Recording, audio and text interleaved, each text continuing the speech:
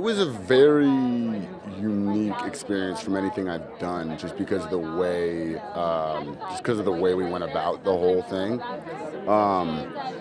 But it was the notes the whole time were we wanted to feel as real as possible. So we want to make this character. We're not going for comedy. We're going for the realness of the situation, which brings out the comedy. It's the juxtaposition of everything is what makes it funny. The whole time it was a very serious.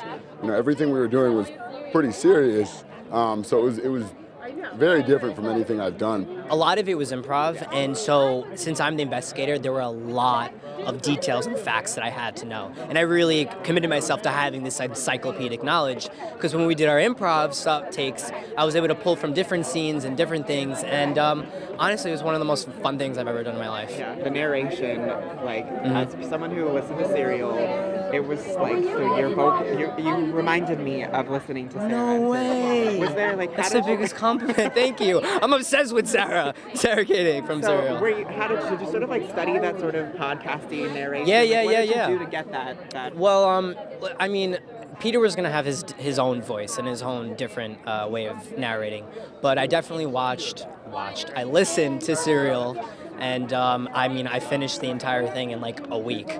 I would do it every single time I was running. I literally ran like 25 miles that week, and I was like, I've never worked out so much in my life.